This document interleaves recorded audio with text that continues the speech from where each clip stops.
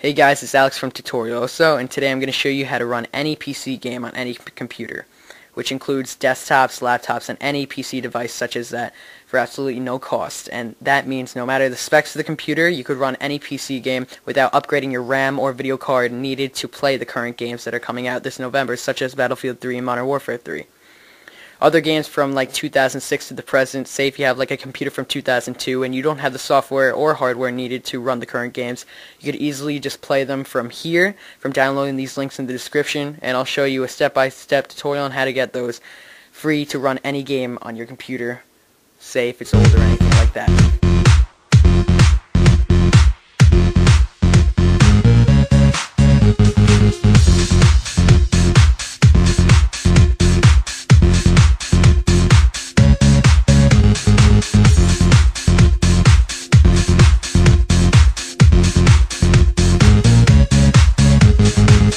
Okay, so the program is called SwiftShader, and you can download it from the company's website for free, and I'll provide that link in the description. You don't have to crack it or anything in order to get it free. It's just available for the company's website as a trial version. And it's not like you have to pay for it after 30 days or anything like that. There's just a logo whenever you're using the company's software in a game that you couldn't run on your PC before. There's just like a small logo at the bottom of the screen that represents that you're using their product. It doesn't affect gameplay, it's just a little picture, but at least you could run the games that you couldn't run on your computer before. After you download the quick link of the company's website, it'll appear as a few files, and you could extract it to anywhere on your computer. I suggest on your desktop, considering how you won't have to find it anywhere on your hard drive, but it'll just be on your screen right from when you log in anytime you want. So basically you want to extract these files into the game system directory, but I'll explain that later in the video as I show you. It's a 3D software renderer, so basically what it does, it takes away the requirements that are needed to play the game on like a good system that could actually run it fine, and modifies it so it could run on your system, which is an old system that originally couldn't play the game, and basically tricks your computer into thinking that you have the software needed to play it. So it'll run it. The video will be fine, and I suggest playing it on lowest requirements considering how you want the least lag possible. Because obviously the performance won't be up to code as it would, say, if you were running it on a good system that wouldn't need this SwiftShader renderer to be played on an old system like yours.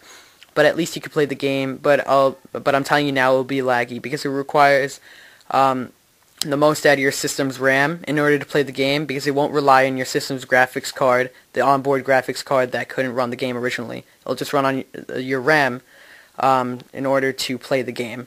So if your RAM isn't that good, if it's only like a 512 megabytes or something like that, or actually a gig, it still wouldn't run good. So performance will be laggy, but at least you could have some fun. Especially for those of you that have really bad video cards, especially the ones lacking the features of like pixel and vertex shaders. Almost all general games of the PC of the modern day technology that are used to build them definitely can't support the old video cards that were released in 2002 where my system came out. And I can't really afford to get a new system, so I'm stuck with this one right now. But I will be getting a new one soon. Okay, so for today I'm using my 2002 Gateway desktop computer. Now I'm going to show you guys what happens when I originally tried to run Battlefield 2, which happened a few years ago when I picked the game up, but then I realized that I couldn't run it because of the requirements of my computer were too low to actually run the game at minimal settings. So basically, when I click on this Battlefield 2 icon on my desktop, this is what happens without the SwiftShader files and programs applied to the system directory before doing anything to it. So now I click on it and just wait for it to load.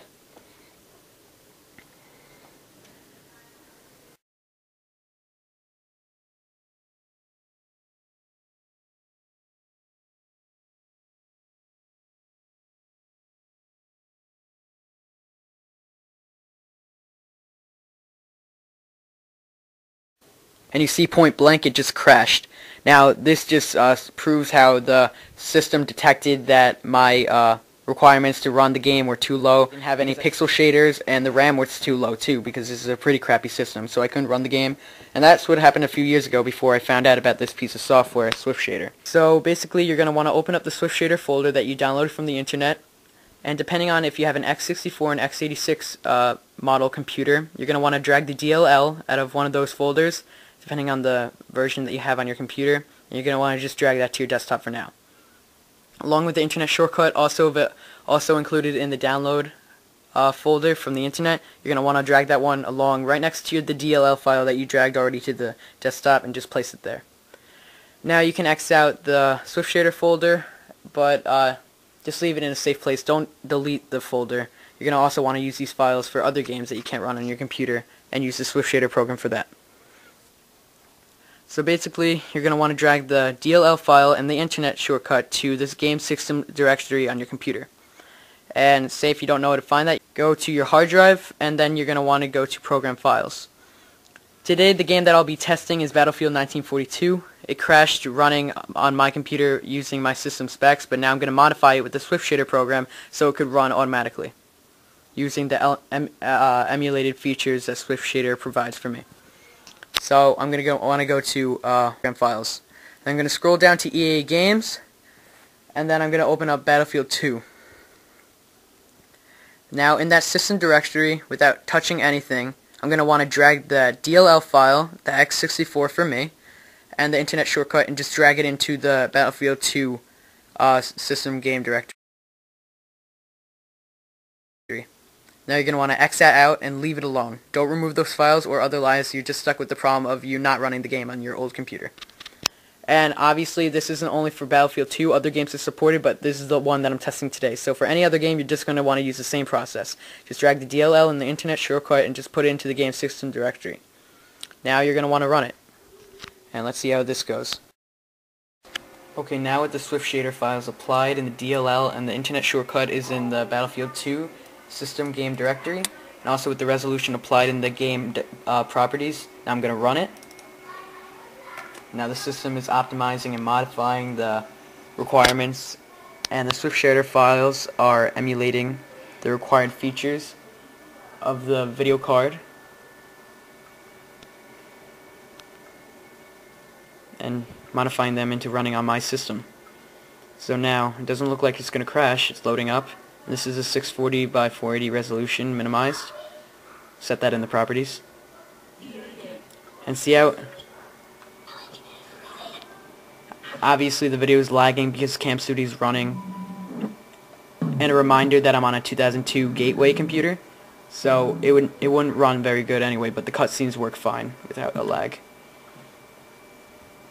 So, works perfectly without Cam Studio. This game runs at a playable 10 FPS, so please rate, comment, and subscribe. Thanks.